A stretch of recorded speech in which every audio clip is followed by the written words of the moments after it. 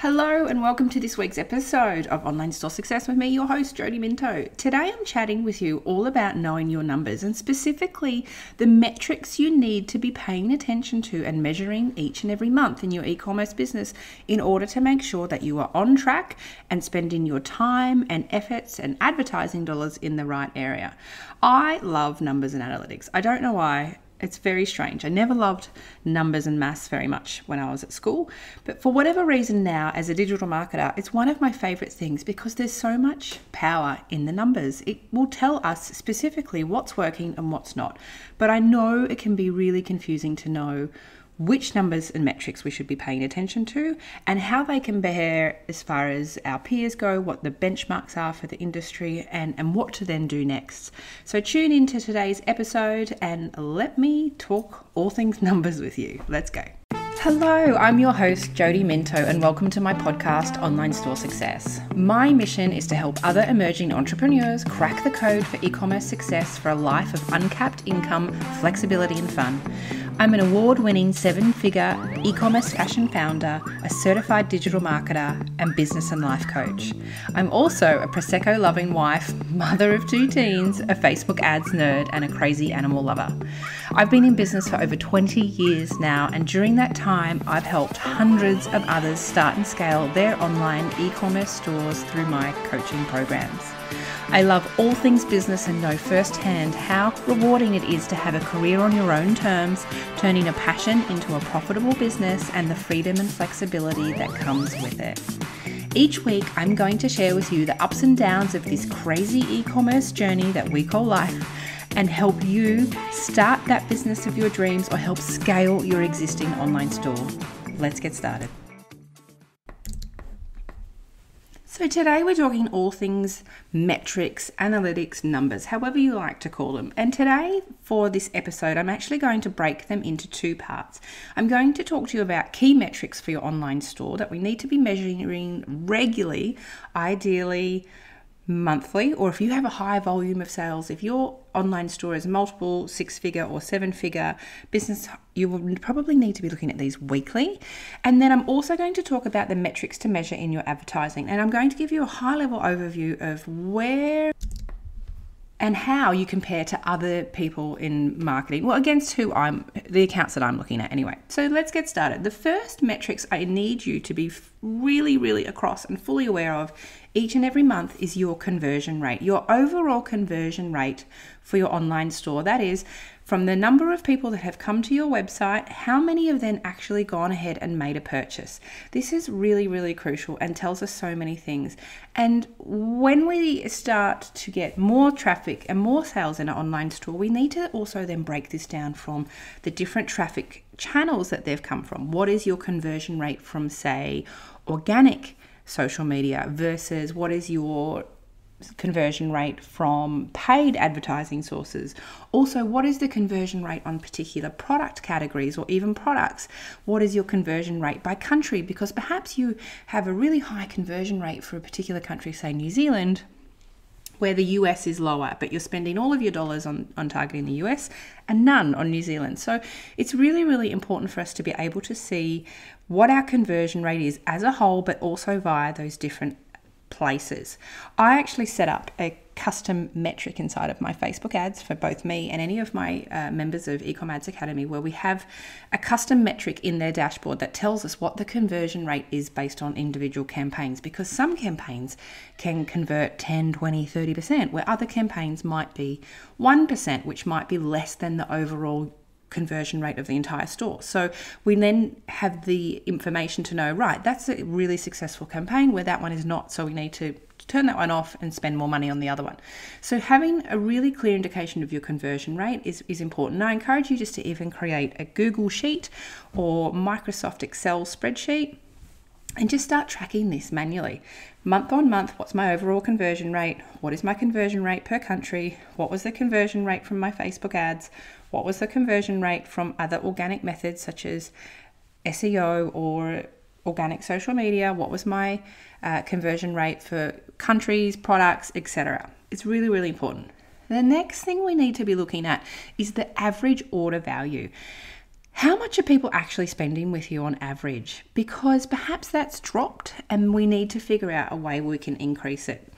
Ideally, it's as high as possible, and there are different ways where we can look at trying to increase that average order value. Perhaps it is looking at the free shipping threshold. Maybe that actually needs to be increased to encourage people to pop a second item into the shopping cart and then check out. But then we also need to consider what that might do to the overall conversion rate. So there's a few different variables here.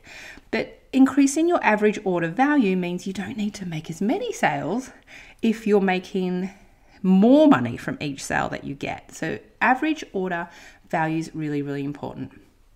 The third metric that I want you to be looking at is your repeat or your return customer rate. And if you use something like Shopify, you will be able to see this inside of the reporting and the analytics. It will actually tell you, we want this to be quite high. This tells us that our customers like what we do, they had a good experience with us, and they're coming back and buying again. If it's low, we need to look at ways to increase it. How can we win back previous customers? And there's various different ways that we can do that.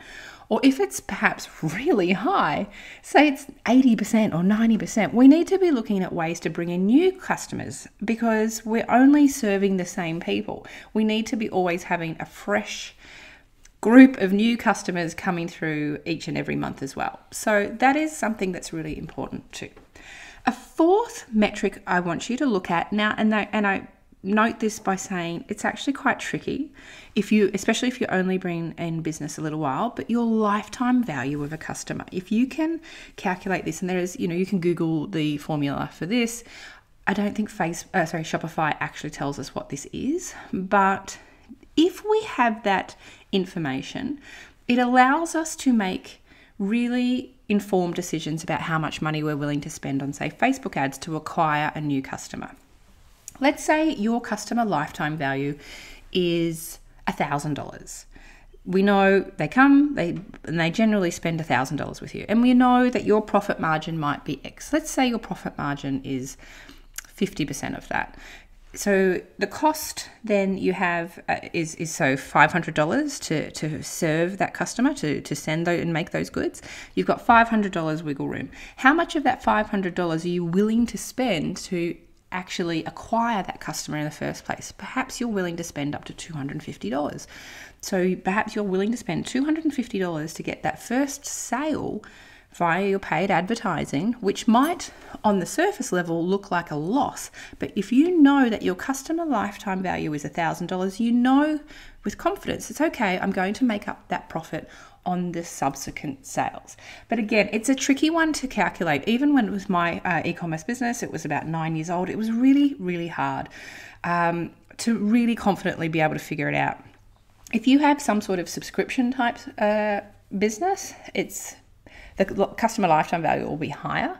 Or if you use or sell a consumable product, something like skincare or protein powders where they have to keep buying it, your customer lifetime value will be higher as well. So see if you can start even pulling together some figures, even if you have to go back to the very first order in your Shopify, go back to the very first months of your business being in operation and going through manually and seeing if those customers have come back, how many dollars they have. And I know you can filter this through inside of your Shopify around biggest spending, customers. So go in and have a look and see if you can figure that out. Another important metric is your refund or your return rate as a percentage on your monthly sales, because we want to be tracking that to know if all of a sudden 1 month you'll have a 10% return rate, which is actually really good. And then the next month or even 6 months down the track, that's jumped up to 30% or 40% refund rate. We need to then investigate why. Why is there being such a huge increase in people returning products to you? Is it a manufacturing issue? It could be a number of things. It could be like a sizing thing. It could be maybe you've changed styles and whatever. But we need to be keeping an eye on that. So I encourage you again in that spreadsheet to have a line that is calculating the refund rate. And you might have to go into Shopify and manually look at this. You can look at your monthly sales and then look at your dollar amount as returns and calculate as a percentage. But that is really, really important to look at. Also, another metric, we want to look at that inventory turnover rate. So there are formulas on calculating this. You'll find them online. Or you can actually do this in an easier way. If you, again, have Shopify, you can go in and see, there's an app called Stocky, and I think it's with a double K. Great app. Shopify bought it, so it's actually free. Highly recommend, if you don't do anything other than listening to this podcast, go and install the app, because it will tell you many things, but it will tell you two really important things. First of all, it will grade your inventory for you as A, B, or C. The A grade inventory is what you sell the most, that has the highest or the quickest turnover. That is the inventory we want to be reinvesting in. And then down to the C level inventory, which is the slow movers. Maybe they haven't sold at all. Maybe you've been sitting with them for 6-12 months. But it's really important to know, have I got all my money tied up in C level inventory? If so, I need to go and get rid of that through whether it's a warehouse sale or whatnot. Do I have enough of the A grade inventory? If not, I need to place more orders for that. So that's one thing that's really important with your inventory, looking at that, but then also looking at the total cost of the inventory you're sitting on, and then what the retail price of that is. So there's two figures there.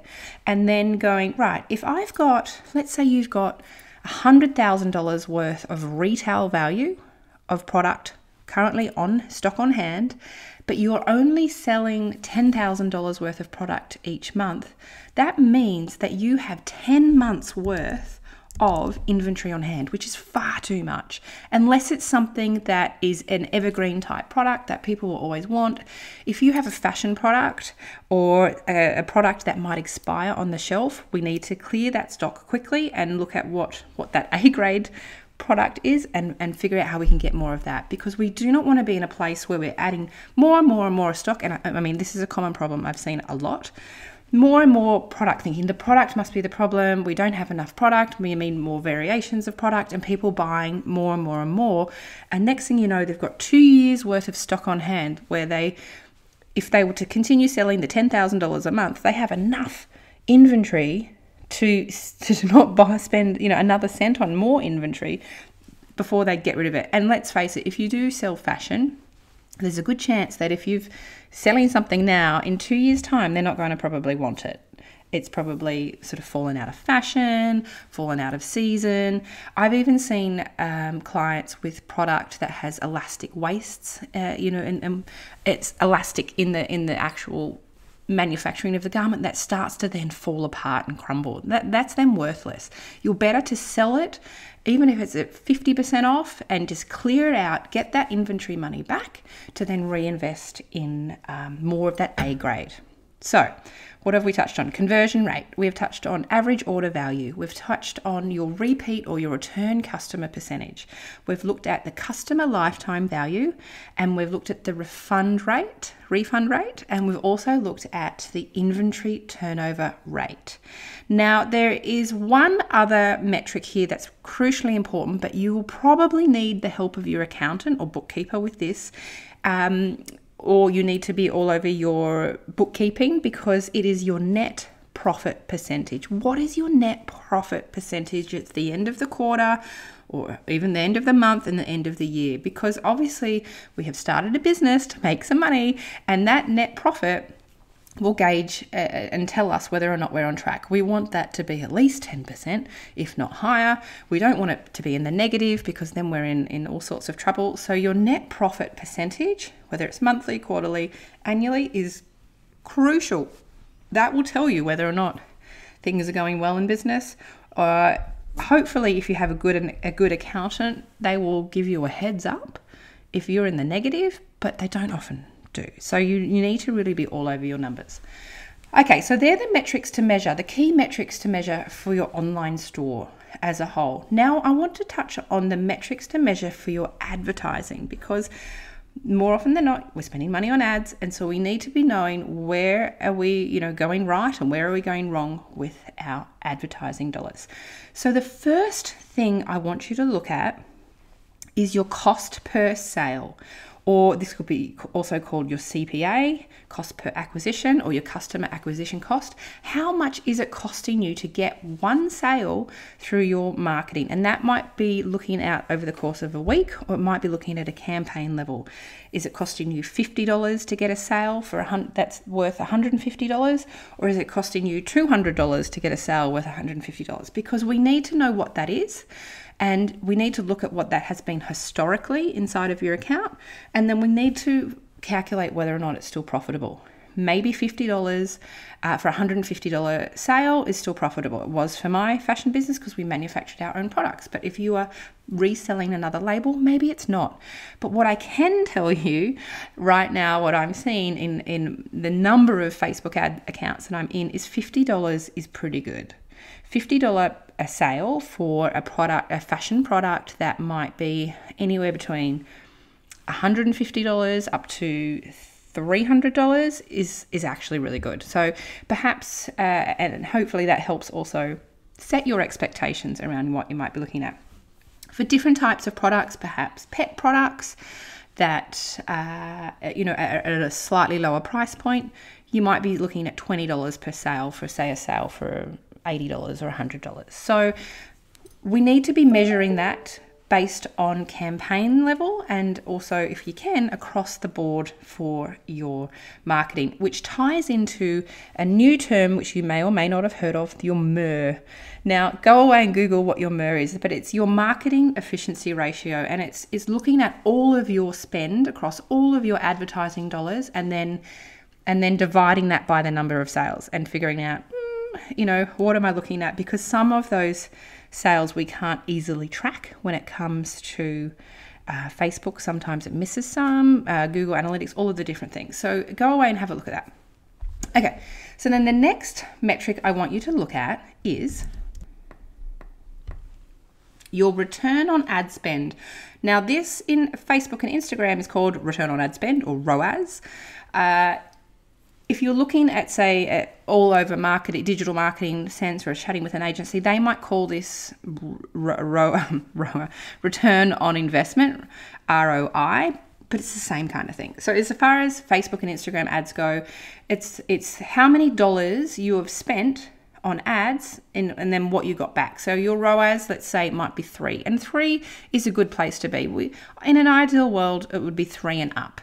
But obviously there's different variables around this. But let's say what that means, I should say, is that for every dollar you've spent on the ad, you've made $3 back in sales. It doesn't account for things like the cost of goods sold, how much the product was, the shipping, the taxes, all those sort of things. It's just for every dollar you've spent on this ad, this is how many dollars you got back. So we want to be looking at your ROAS, and ideally that would be a 3 and up. But again, it depends, because if our cost per sale remains consistent, say it's that $50 over and over and over again, and they're buying your products, which is $150, and then you turn around and have a store-wide sale, and all of a sudden your average order value, the amount that people are spending on a purchase, is now dropped to $100, your cost per sale might remain the same. So it'll still keep saying, oh no, it's $50, I'm still getting those $50 sales, Jody. But you've got a store-wide sale on, so that then brings down the average dollar amount spent, and then therefore your ROAS, your return on ad spend, will be reporting a lot less. It'll probably be reporting at a 2 versus a 3, and all of a sudden you might think, my campaign's doing no good, I'm going to turn it off, when in fact it's just the actual what's happening on your website outside of the ads that has changed. Your prices have changed, which in turn will affect your ROAS, your return on ad spend. I know it can feel complicated, but don't stress. This is something that we go really deep into in my coaching programs, in both eCommerce Academy and also Online Store Success, which is coming up for enrollment very soon. More on that later.